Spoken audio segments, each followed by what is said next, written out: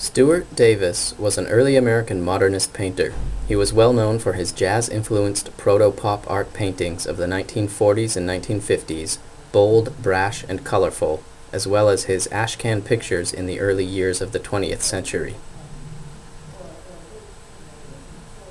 Davis became a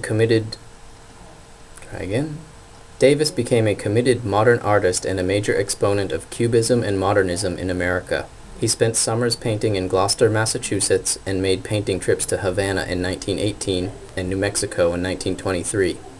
In the 1920s, he developed his mature style of hard-edge paintings, mainly abstract still lifes and landscapes.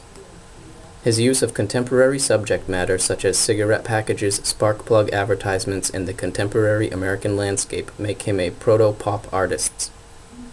In 1928, he visited Paris, where he painted street scenes. In the 1930s, he became increasingly politically engaged. According to Cecile Whiting, Davis's goal was to reconcile abstract art with Marxism and modern industrial society. In 1934, he joined the Artists' Union. He was later elected its president. In 1936, the American Artists' Congress elected him national secretary. He painted murals for the Federal Arts Project of the Works Progress Administration, which are now influenced by his love of jazz. Read that sentence again. He painted murals for Federal Arts Project of the Works Progress Administration, which are influenced by his love of jazz.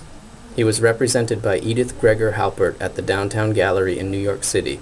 Davis died of a stroke in New York on June 24, 1964, aged 71.